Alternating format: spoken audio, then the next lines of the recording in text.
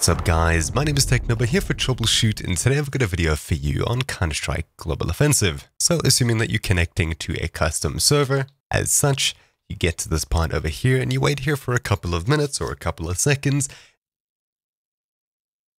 and you get booted out with this message over here, missing maps, disconnecting. What exactly happened?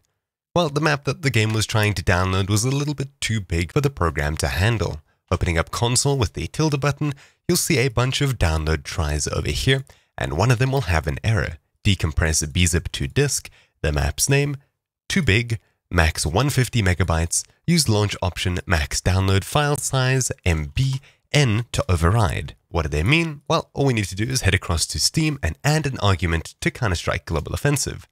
We'll right-click on the game, go to Properties, followed by Set Launch Options, and we'll go ahead and press space if you have some here already. Otherwise, you'll just go ahead and enter it as is.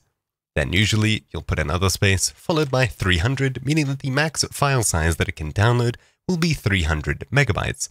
However, of course, you could probably make this as big as you wanted.